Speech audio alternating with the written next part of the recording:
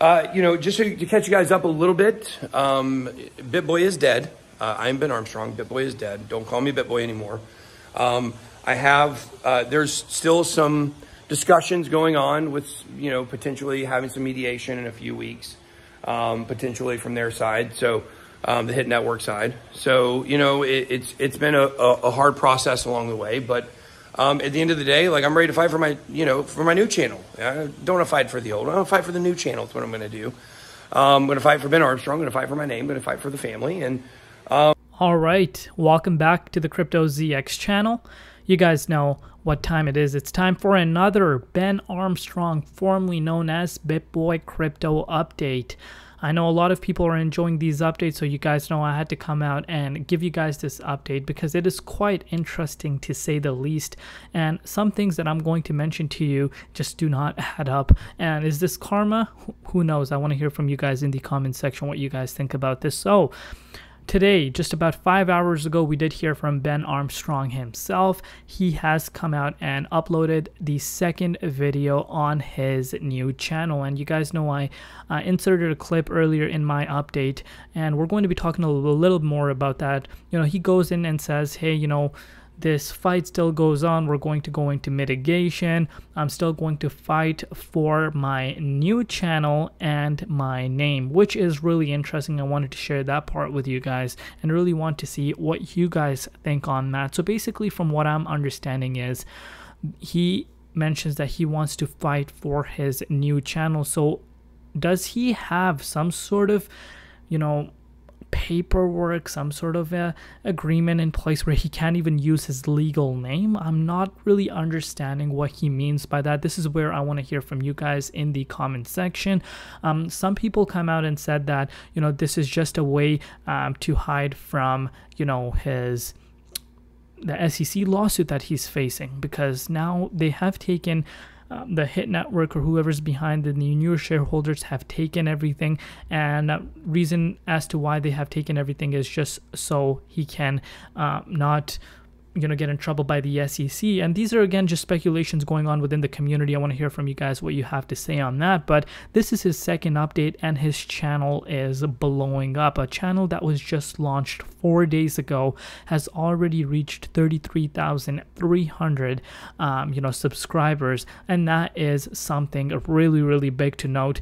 Shows us once again the power of this guy and why he is the biggest influencer when it comes to the crypto space. And he's really sending some shockwaves around people that hated him to really see how powerful he is. Guys, pulling these kind of numbers in about 4 days is really, really impressive. And that's what happens when you build a channel from ground zero and take it up to this 1.4 million mark. That is what happens. You build a following base, you build a brand for yourself. And that is why all his viewers are upset, because he's the one who built up this brand. And now we're seeing new faces in every single video that people are not used to seeing.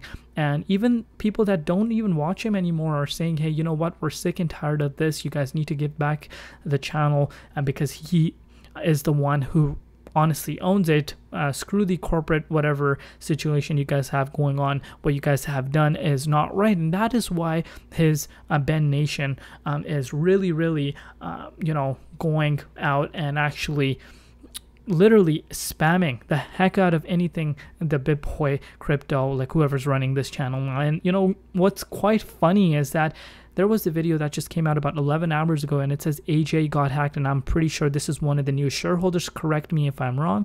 And it's so funny. Like, they made a video on this, and literally all the comments are saying you did not get scammed. You did not get hacked, you got scammed. There's a big difference. So apparently he clicked a link or something like that for a trading bot, but he's really getting a hard time from the Ben Nation. So that is quite interesting. So one thing that I want to point out is that while now that they have taken this massive channel that's bringing in insane amount of revenue, guys, we're talking thousands of dollars. We're talking thousands of dollars on a monthly basis on this channel. And obviously they have taken over that channel, but it seems like things are not going on their way.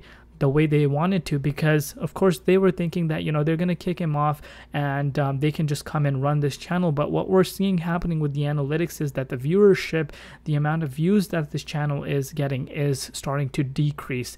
Of course, the amount of views they're still getting is quite high, and that is not a surprise. You know, these numbers are literally insane amount of numbers. But what I'm trying to tell you guys is that the viewership is definitely decreasing. Whether you hate Ben or whether you love him, everyone can agree that he is the brand behind Bitboy Crypto, and that's why a lot of people are upset. But yeah, I wanted to really go over this because it's starting to look like that he's been kicked out, but everything is going bad for them, and it's showing us the magnitude, you know, of this powerful fan base of his, which I'm talking about the Bitboy Crypto, obviously now known as Ben Armstrong.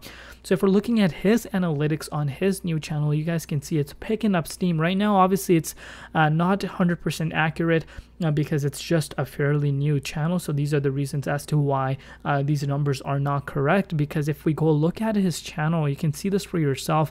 Just about 4 days ago, the video that he uploaded that, hey, this is my new channel, you can see 89,000 views on that one, and just the one 5 hours ago, 15,000, and that's already over 100k views in just a matter of 4 days. So clearly you can see the power of this guy. So I wanted to hear from you guys. What do you guys think about what he is saying in this video, where he comes out and says he's fighting for his name? And I'm kind of confused on that part. And speaking about the Lamborghini that was taken away from him, a lot of people are still on the sidelines, not really understanding as to what it means by his Lamborghini being taken, and I will talk about that. So basically what happens is, in a corporation which he had, he purchased that Lamborghini under that corporation. And I think he purchased it when no one else was involved. I think everyone was added later on. And obviously when they kicked him out, guess what? The Lamborghini lease or finance is under that corporation. And guess what? They're going to take that. They're 100% you know, able to take that because it's under that company. So basically what I'm thinking is there were 4 shareholders or 5 shareholders, and combined of those other 4, not including Ben, their shares were worth more, so they came together and voted him out because, of course, you know, he was under substance, what they have said, and you know, he made them lose a lot of money, blah blah blah. But what people are starting to say is that the money that they are really worried about is something that he made. He's the one who built that empire for himself. So people are just on you know, the sidelines, really not understanding what they mean, because he's the one who built this, unless they're talking about some other things that they had going on behind the scenes. No one really knows. But you know, there needs to be more transparency from the other side as well. We kind of haven't really heard anything, maybe because of legal issues, but again, this is just an update from our side. We're going to be talking about you know, what's going on, just sharing our personal thoughts. I do want to talk to you guys in the comment section. I'm not on anyone's side, but at the end of the day, I honestly do think that no one really deserves to have something they've built up from ground zero to now being taken away, unless Ben Armstrong was paid to be selling some shares within the corporation. Then, you know, it's a different story. But wanted to give you guys an update regarding this. Let me know down below what you guys think. But with that said, see you tomorrow in Crypto ZX and